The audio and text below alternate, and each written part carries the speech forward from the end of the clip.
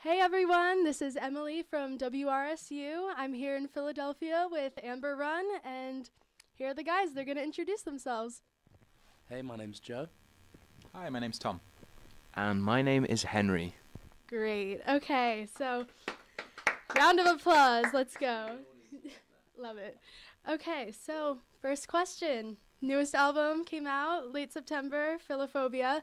And can you guys just tell me about the process of writing and recording the album? Like what went down? So the album itself, it was probably the easiest record that we've written and recorded. The writing took place over a few months, maybe more, and we went in to a studio in the Midlands, just south of Worcester, and yeah, in a place called Fladbury. It was a village. It had one shop, and it only sold pies and sausages, and they had two pubs which were next door to each other, and that's everything. And then there was a church, and that was all that the village had. So we were living residentially in the studio there, and we did it in 3 weeks. Yeah, it was a great experience. So, from the latest record, do you guys have any favorite lyrics, favorite like moments in the album that like stand out to you guys? In terms of lyrics, I quite like the song "What Could Be as Lonely as Love." I think it's just well written, if I don't say so myself, lyrically. But I think it's a really, really cool song. Yeah, we wouldn't put music out if we didn't think it was all pretty much all good, in fairness. But I think "What Could Be as Lonely" is my personal favourite off the record. It was quite fun to create a song. We feel very safe in like the indie rock sphere, and so to kind of create a more kind of pop orientated alternative costume was a real challenge, but also very fun to do. Yeah, because I always think the best music you create is right on the edge of your comfort zone, and that seems to have been the case for us on every other track that we've done and the songs that have done well for us. So, yeah. Yeah, I'd agree. What Could Be as Lonely, I mean, less from a lyrical standpoint, but from the music, there are a couple of kind of happy accidents that kind of went on with that song to make it what it is, like literally parts that were played wrong, and then you thought, oh, actually, that kind of works, and we kind of stuck with it, which kind of took the song to where it was. That definitely, songs like I Dare You were a lot of fun to just create in the studio sonically. Really cool to put textures and just some sonics that we wouldn't usually use. It was just generally a lot of fun to create. I would agree that I Dare You, for me, is musically was the most fun. Because when we went in, we weren't really sure what we were going to do with it, and so the process of recording that song was very experimental, and what we came out with, sort of trip hop vibe, is right up my street, and so yeah, it was a lot of fun. So, as many fans know, you guys were originally Amber, changed to Amber Run.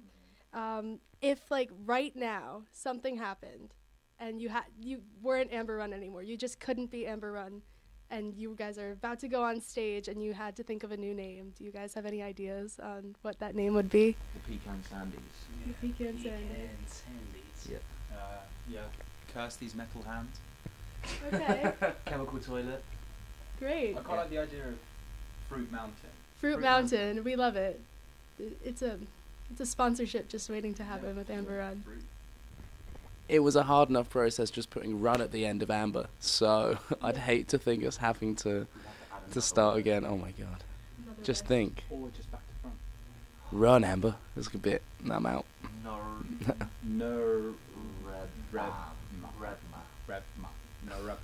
Narebma. Do you know what? There it is. That's the scoop. From today onwards, that is our name. Remember. There it is. Heard it first here. Oh yeah, definitely. So, this is the longest North American tour leg you guys have done so far as a band.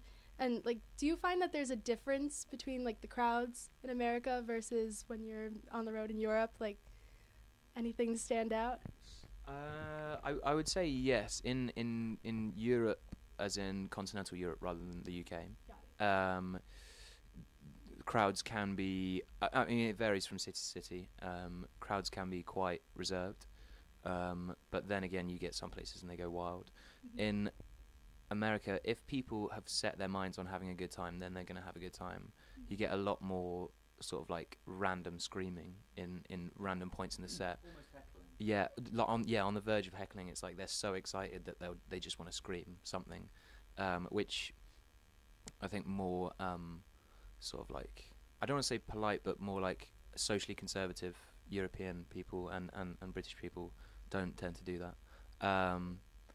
But I mean, if people are having fun, they're having fun. So I guess in the UK as well, we've played a lot of shows and we cut our teeth playing these places. So a lot of people have been to a lot of shows and they know what to expect of our band.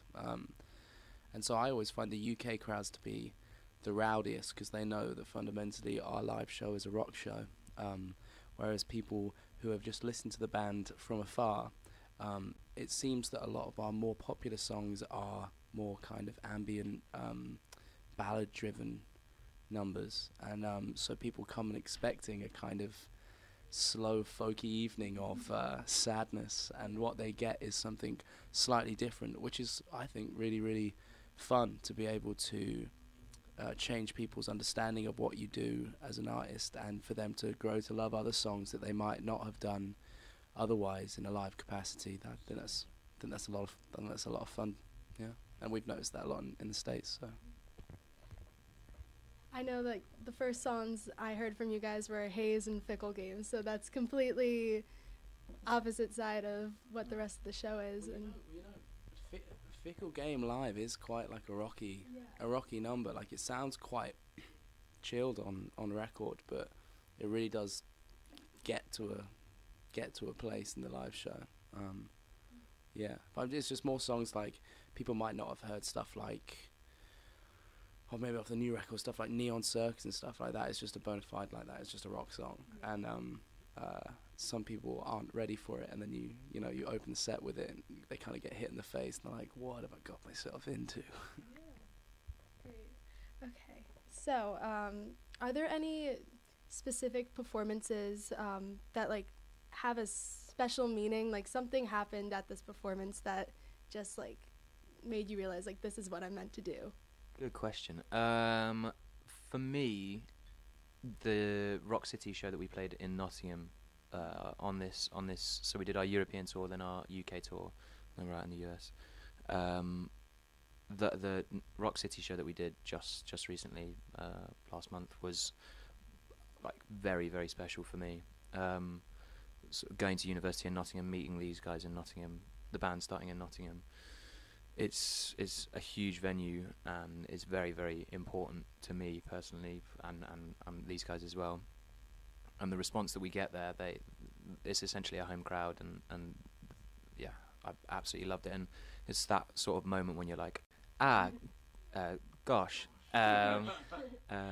like this is, yeah, cripes, we've done something here. And you rarely give yourself that opportunity being in a band, because the goalposts are always moving, and you always want to push yourself further and further, and X amount of tickets isn't enough, X amount of streams isn't enough, and you're always constantly moving, so you never give yourself that gratification. So actually being on stage and looking out into the crowd and seeing their response in a place which is like special to me was really important. Because Joe and I grew up together, we went to a lot of gigs growing up, and I just think I always found myself going to gigs and really enjoying them, but ultimately wishing I was on stage rather than in the crowd. So I think it's at those points that you kind of know that that's what you want to do. Like I still go to shows and really enjoy them, but you're kind of like, I wish I were playing to this crowd rather than just standing and watching. You know what I mean? Yeah, I mean, these guys will tell you that I am. I love this kind of question, because I get that kind of feeling personally. I get that feeling all the time, and it comes in different moments in the set, and maybe it skips a day, and this might sound like a real cop out, but I reckon it happens like at like 60% of the shows. Like fundamentally, at least once or twice a set, I kind of like step outside of my own body, it feels like, and you just realise that you're just playing music that you've written, and you've just been making this stuff up, like in your bedroom or in the studio, and then you realise that you're touring the world and you're getting to do new experiences, meet new people, and yeah, I get hung up on that stuff quite a lot. So it might be a real cop out, and there's not one specific thing, but I reckon it's happened. We played 5 shows in this already. I reckon it's happened to like 4 of them just on this tour. But I'm just that kind of person. So If you guys weren't chasing your dreams right now, if this like wasn't possible, where do you think you would be right now, like at this very moment?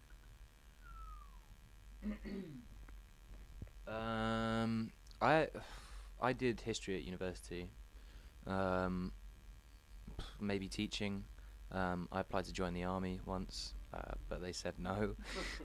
Yeah, I was too muscular to. They were like, yeah. I'd scare the enemy. The enemy would be too scared. Yeah, exactly. Yeah, but I to be honest, I couldn't tell you. Teaching probably. Teaching. Yeah, I was doing law at university, so I probably would have just found myself. I didn't really want to be a lawyer much, but that's the path I was headed on. And I was just going to kind of do it and probably be really miserable. A rich miserable, right? Yeah, I'd have a lot more money. So many poke bowls. But yeah, I don't know. I can't. It's quite hard to predict.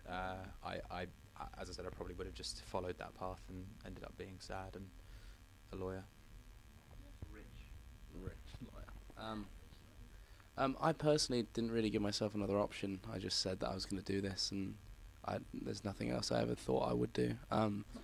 But now, yeah, mate. Apart from that, but I'm basically that, but in a band at the moment. So, now I think I'd quite like to do something with food, chef maybe, try and make some tasty stuff. You know, yeah, maybe work for Fruit Mountain. That'll be a real pleasure. Start Fruit Mountain. We love Fruit Mountain. Okay, so do you guys have any advice for musicians on like being able to pursue their dreams like you did? I would honestly say that it is about dedication and time spent. Those who spend a lot of time and really, really want it, more often than not, get to a place where they have the opportunity to pursue it properly. You know, just realize that the people that you look up to and that you adore, obviously are really talented, but on the most part, they're just making it up. Like everyone who's a musician is just making it up. No one knows what they're doing. They're just trying to create the best thing they can and ruthlessly pursuing it. So I would say that the main attribute you need to have if you want to be a touring musician, a successful musician, is just dedication to that cause. Yeah, I don't have huge amounts of advice, because I think there's also a lot of luck involved as well, depending on like the timing. You can't predict that sort of thing. I would just say you kind of have to have a thick skin, not necessarily because you'll just receive negative comments from people. That obviously it happens. It just whatever if you're doing something creative, people are gonna not like it. That's just what happens. But I mean more that just being let down by certain eventualities, whatever kind of trajectory you're on, there will always be things that feel like they're derailing you. But whether it's a certain show that you were promised and then it gets pulled out at the last minute, or whatever it is, you know, it just happens. It's kind of continual. It's gonna sound really bad. Continual disappointments, however small or large, that you just have to realise it's not a personal thing. It's like they build you up and you can get past them. That's the thing. You just have to be able to take a lot of disappointment. Obviously, there's loads of whatever the opposite of disappointment is. The counter of that being understand the milestones when they happen, however small. Celebrate them and know that you're on your way to something cool. Yeah, sort of a mix of the two. I'd say that you need to really, really want it. If there's even a part of you that doesn't want to do it, then you're not going to be able to convince anyone else that it's worthwhile. Because why should anyone give anyone's music any time unless the person who's made it really believes in it and is willing to, you know, be told, as Tom says, like, I don't want to listen to this 100 times before, you know, before they do. And yeah, having a really thick skin, it will obviously dominate your life if you're doing it as a profession. And you have to be open to the fact that things aren't going to go the way you want them to sometimes. And yeah, as Joe said, enjoy it when you can. Just a small, just hearing my friends talk about it then as well. Like, it just dawned on me as well. If you want to make really, really great music as well, that people will react to and come back with you for, so you've got to be willing to give you a little bit of yourself away. It can't be vapid. It can't be what you think people want to hear. There's got to be a little shard of you that you pass away with each song. That was really good advice. So we're gonna play a quick game of Never Have I Ever. Okay, so first one. Never have I ever gotten injured on the road. Yeah. There was one buzz. Yeah? Do you want to? Yeah. We played a festival in Holland, and I do this thing that I'm pretty certain is really cool, where I do this like spinny thing and spin my arms around, and basically, yeah, it's so bad. So basically, like, spun round, and like pulled the muscles off my ribs, and then brought my arm down, and it like cracked them. So yeah, I cracked my ribs just spinning like a loser. Yeah, my foot kind of hurts, but I don't know. That's not it. We're on the road. Yeah, your back will always hurt if you're on the road, just because. Last time we were in America, I got ruthlessly beaten up. It was after we played our New York show, and yeah, I mean, alcohol was involved, but I woke up and my shins were just like bloody, scabby pulps, and I've actually still got a scar, which you can see there. So you can see that there. That's a scar from this time last year when my shins got kicked in. So that was probably the worst injury that I've had. Next one. Never have I ever won over a crowd that just like wasn't on your side. You know, we haven't done many we haven't done that many support shows and stuff, so on the most part we have done a lot of headline shows, so on the people have paid to be there, but there's definitely moments where people are standing there wanting to be impressed. They're not there to enjoy themselves, they're there to hear what the crack is, like whether you're any good or not. And I definitely feel like we've got them there. Again, as we said earlier in the interview, I think people expect quite a different live show than what we give. And so I think it's quite easy to turn them onto it, because we give a lot of energy and passion to our live show. We're really proud of it. So I would suggest that we do that quite a lot. Hopefully, anyway. Next one. Never have I ever gotten a bad tattoo. Well, is this a buzz? You can be the judge of it. I'm the only one in the band with tattoos. I have 2 of them. I've got this one here. It's a Axumite cross from northern Ethiopia. My mother works out in Ethiopia sometimes, like sometimes of the year, and she used to bring these back for me. And I always used to wear them, and then one day when I was like 19, 20, it fell off. And I was like, oh, screw it, I'm just going to get it tattooed on me. And the other one is on my ribs, over here. And it's really bad. No, I really like it. And that's it's a bit of a long story, but basically I did my dissertation about this Greek comedian called Aristophanes, and his plays. And in Plato's Symposium, he talks about sexuality and whether it's right or Plato talks about what they're discussing it. All these Greeks, and they're discussing whether it's right to be heterosexual, whether it's wrong to be heterosexual or homosexual. And some people are saying men and men should only hook up and women are just for procreation, and some are saying it's completely against God or the gods to be gay. Aristophanes stands up and tells this story, and essentially this is a little thing from that, and it's for those at home who can't see it, it's a man and a woman back to back, but they're like stuck together. Yeah, those aren't bad tattoos. I think that the whole band should get Fruit Mountain tattooed though. I think that's the next bonding exercise. I mean, the amount of times that we've said that we'll get Amber Run tattoos and then bailed is just disgraceful. But it's like wearing your own band's merch, isn't it? It's just like, it's a bad look. What about you? No internal tattoos? No, actually, my parents would kill me if I got a tattoo. That's what I thought. I'll eventually get there. Sorry, Mom and Dad. This was my first one, and because it The cross was my first one. I was positive that my parents would kick the kick the heck out of me. Yeah. But the shins incident again. But I think my mum was pleasantly surprised because it was regarding her and the faith that she brought me up in. So you need to get an I love mum tattoo and then she'll love it. Oh. Yeah, you know, like sailors used to have, like with the heart and the anchor and mum. The arrow through it. Yeah. Yeah. That's the plan. As lame as possible. Yeah, got it. Okay, last one. Never have I ever had a crazy fan encounter. I mean, we're quite lucky, and we have lots of very, very kind and lovely fans. But some people do overstep the mark slightly. I've had some stuff to the house and stuff like that, which is a bit fruity. But you know, on the most part, people are really nice. But I think sometimes people forget because you have to put so much of your life up on social media. And personally, in our band, we put so much of our emotional baggage out into the world with our music. People believe they know you, and so yeah.